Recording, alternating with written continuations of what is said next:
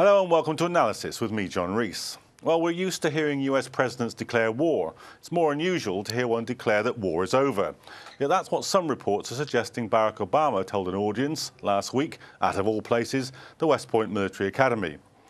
But his speech was made the day after he confirmed that nearly 10,000 troops will remain in Afghanistan post-withdrawal. This and the bellicose rhetoric directed at Russia, not to mention the increases in arms spending and drone warfare, seem to suggest that deeds are departing from words. So what exactly is Obama's vision for the future of US foreign policy? Let's take a look at this report. In a congressional address last Wednesday, President of the United States, Barack Obama, called on American Congress to support a proposed $5 billion counterterrorism fund to aid countries across the Horn of Africa and the Arab Peninsula in combating terrorism. Speaking to cadets at the United States Military Academy at West Point, Obama announced that the foreseeable future, the most direct threat to America at home and abroad, remains terrorism. While the request has come as a surprise to lawmakers and prefects, others seem less surprised by Obama's new course of action that covertly extends the global war on terror, as opponents have criticised. The fund, if agreed upon, will be added to Pentagon's already overstretched budget for 2015. The speech comes only one day after the president submitted a blueprint for ending America's military engagement in Afghanistan. America's combat mission will be over by the end of this year. American personnel will be in an advisory role. We will no longer patrol Afghan cities or towns, mountains or valleys. That is a task for the Afghan people. Obama administration officials told Reuters last month that the number of US military troops in Afghanistan may well drop below 10,000 beyond 2014.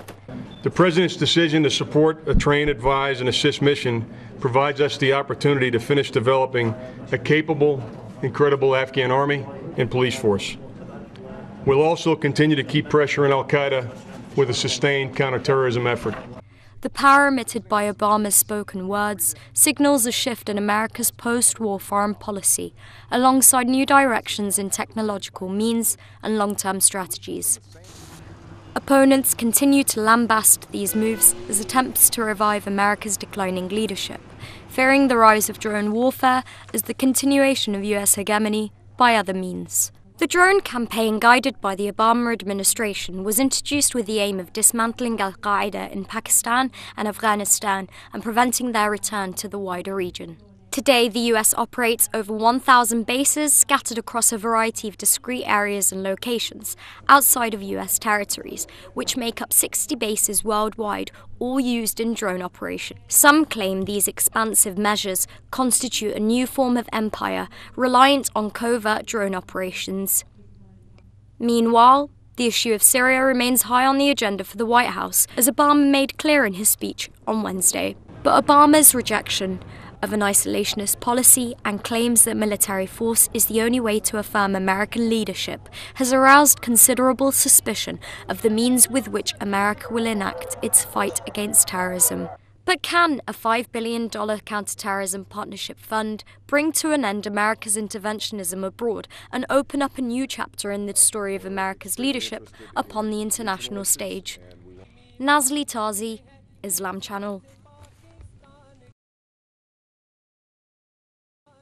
Well, to examine these issues, I'm joined in the studio by Professor Keith Hayward, Head of Research at the Royal Aeronautical Society, and Peter Finn, Lecturer in Politics at Kingston University. On Skype, we're joined by Chris Cole, who's the coordinator of the Drone Wars UK campaign. Well, welcome to the programme, all of you. Peter, was this a coherent speech? Lots of the critics are saying, you know, all right, he's covering all the bases. He's saying we can't do the unpopular things that we did in Iraq and Afghanistan, but on the other hand, we're not ruling them out. I suppose it's quite reflective of Obama's foreign policy sort of in the past, for the past sort of 6 years, and you would imagine as it would continue for the kind of lame duck part of his presidency. Was it coherent? I mean, it certainly drew on lots of parts of historical rhetoric and discourse from US foreign policy. He used a kind of infamous phrase that the US is the indispensable nation, which obviously was made famous by Madeleine Albright in the 90s. So he certainly was deliberately trying to tap into historical narratives. whether it was coherent, I don't know. I think lots of the press around it has been slightly simplistic, especially around this $5 billion fund. It doesn't. I mean, obviously, $5 billion is a lot of money, but it's less than 1% of the US's overall budget for defence. So I don't think, and lots of the money that has been allotted to it in the countries that it's going to would be to places that the money would be going anyway. So I think some of the press sort of needs to be slightly more nuanced around it, and whether it was coherent, I suppose we'll have to see whether there are actually changes. I mean, the US is drawing down in Afghanistan, has drawn down in Iraq, and whether or not Obama is true to his word, we'll have to see. And I guess maybe in the future we can see whether it's coherent. I mean, Keith, are these things that look like a kind of, foreign policy that's shaped by the Iraq syndrome in the way that, some of the foreign policy after the defeat in Vietnam was shaped by a Vietnam syndrome? I think inevitably contemporary events are to some extent coloured by past experience as well as by contemporary political pressures. It's evident that Obama wants out, at least in terms of feet on the ground in areas that he inherited from the Bush administration. But there are political pressures in Congress particularly that have seen in his foreign policy in the last 3 or 4 years elements of weakness. And in a sense, he's walking out a fine political line between these two often contradictory forces. Chris Coles, I mean, whatever else might be happening, you're looking at a boom industry for the American military. Do you expect to see this area of American warfare increase in significance? Do you trust some of the things that Obama said previously about transparency in this area? Well, it's very difficult to trust and agree with what he says. I mean, what he seems to be saying is what people want to hear, but he also seems to be continuing to do what the US always wants to do, which is, as he said, act unilaterally in their core interests. And so we will, I think, continue to see the rising use of drones around the globe. But I think there is a kind of desire, both here in the UK and in the US, to quote unquote draw a line under Iraq and Afghanistan and move on. And that's why I think we're seeing this new push towards looking at what did he say, places where there may be a foothold for terrorism in Africa and the Middle East. So that's why we're seeing the kind of rhetoric saying that we're going to move on, but the use of unilateral military force will continue. I mean, Keith, there was an interesting line in the speech where he said, about the use of drones, that that we have to take out more enemies on the battlefield than we create by the use of drones. Is this a technology that can actually do that? Well, it's often seen as a transformatory, revolutionary technology. All of this remotely piloted stuff is offering the military options that they wouldn't necessarily have had in the past. Persistence up to many hours, perhaps even days if you cycle the system through. Certainly, the persistence and the safety offered the system is of course very tempting from the military. They do potentially offer precise strike for the relatively few armed drones that are actually available to the United States. You shouldn't overestimate the numbers here. We're talking probably around about 100 of the Reaper types that commonly carry weapons. So it's a small, relatively small force, but does offer, from an air power perspective, very precise or relatively precise capability of hitting targets. I mean, all right, you can see why they like it, because there's nobody out there to be shot down. Yeah. But, if you're on the receiving end of this, I mean, all the experience of the reaction of the population in Afghanistan, or massive political reaction in Pakistan, certainly, if it's judged by that sentence in Obama's speech, it ain't working. It's the distance. I think there's been some work done on reactions in the tribal homelands, that there is a sort of, it's dishonourable. It's the distance involved by using remotely piloted aircraft is somehow seen as less honest when you've got guys who are actually flying or using or loosening the missiles several thousand miles away.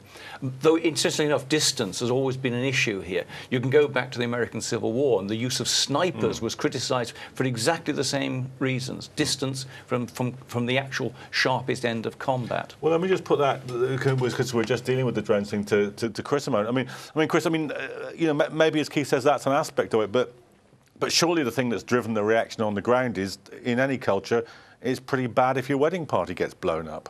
Absolutely, and I think one of the difficulties that we have with the drones is this kind of, you know, connection with this idea of, as Keith has said, precision, pinpoint accuracy.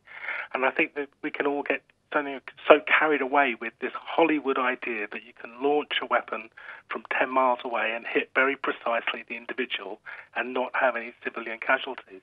And we know from the reliable reports and information coming out from Pakistan that hundreds of civilians have been killed. So over in the West, we've been taken away with this idea of precision, that we can just take out the bad guys and leave all the innocent behind. But the people on the ground in Afghanistan and Gaza and Pakistan know the reality of so-called precision warfare, and it's not creating security, it's just creating the opposite.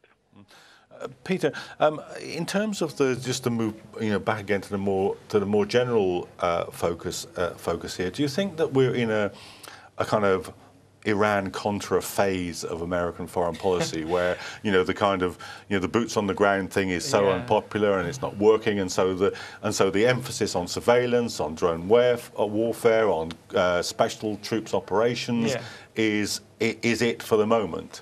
I mean, I guess it's quite a good parallel.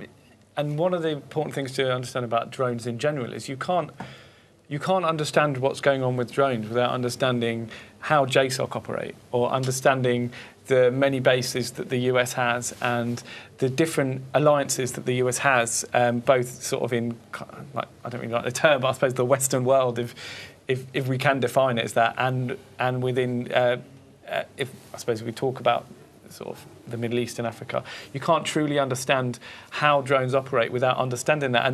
And we've got quite a lot out of, obviously, from the Edward Snowden revelations, and the sort of complicity with other states. Obviously, the UK the British state is massively involved in that, through GCHQ and the numerous US bases here. But also you've seen kind of things, other states where you wouldn't necessarily expect them to be as complicit. In the last couple of weeks, there's been reports about Australia and New Zealand having their information that's come from their intelligence services being used in the sort of targeting for drones stuff. So, I think probably we are seeing a reaction to the boots on the ground kind of US exceptionalism post 9/11, to different, more covert or clandestine, to use it sort of another technical US foreign policy term, to try and still further the interests that could be done via kind of very explicit means immediately post 9/11 anyway. Keith, do you think this can last beyond the kind of Obama moment? I mean, if we were, as Peter was saying, we're in the end of the Obama presidency now. I mean, maybe you're looking at Hillary Clinton, maybe you're looking at somebody from the John McCain wing of the Republican Party. Neither of those two would be likely to shape insofar as the American president actually does shape foreign policy. You can't imagine either of them making a speech like this, can you? It's difficult. Again, I think Obama has had this reputation of trying to get it both ways, that he wants to seem at one stage, as I've said before, pulling out of the Bush administration, which was a cowboy foreign policy, if you want to describe it crudely. But he's also, in a sense, keen to act in a relatively tough manner consistent with a heritage of American foreign policy. I think anybody who follows Obama after the next presidential election is going to face similar pressures. If it's somebody on the hawkish side of American foreign policy, they're going to face pressures from the American political system to avoid committing ground troops. There will be financial restrictions on what they can do by way of spending on defence policy. It's still a huge defence budget. The United States will be the largest military power by a long way for the foreseeable future. But in terms of actually availability of cash to fund new systems, including new remotely piloted vehicles, will be relatively constrained. So I think it's going to be much the same, I suspect, whoever is in the White House over in the next 4 to 8 years. That's interesting. I mean, Chris, do you read it that way, or do you think that, you know, post-Obama, the kind of the voices on the kind of neocon right that are basically saying, look, you can't run an empire this way, will gain traction after Obama goes? Well, it's difficult to forecast, but I mean, I do see us going into a bit of a pause at the moment, certainly over the next 18 months to 2 or 3 years, where there will be a kind of reassessment and reanalysis, and there will be further investment into the key technologies and the key areas or ways of fighting over the next decade. And that is, as others have said, you know, the use of drones, the use of special forces, and the use of private military contractors. That is the way forward. It's pretty hard to see. I mean, nobody knows what is going to happen, and events do change. But it is pretty hard to see a mass, you know, invasion with hundreds of thousands of troops over the next few years. And so the idea of concentrating on drones and special forces and private military companies will very much come to the fore. And I think that there is, in particularly in the area of drones, we all know that the drones that we have at the moment, the Predator and Reaper drones, are pretty crude and are easy. Can only really be used in areas where there is no proper air defense systems. But that's rapidly changing. We're seeing new drones coming into service, coming off the drawing board, and those will too change the nature of warfare. And so we will, I think, be able to see much more short-term light nano wars, as it's called, over the next decade or two. That's the likelihood. Okay, so Peter, do you think that one of the things that's producing this pause? I mean, we've talked about the sort of Iraq syndrome, but is it also that, you know, unlike the war on terror, where we saw basically the large military powers in more or less reluctant agreement that they were going to whack a much smaller power, it is now the emerging threat of China and the emerging sort of resilience of the Russian regime. Is that causing a problem in the sense that the Americans don't like it, but they don't really have the force projection to deal with it militarily?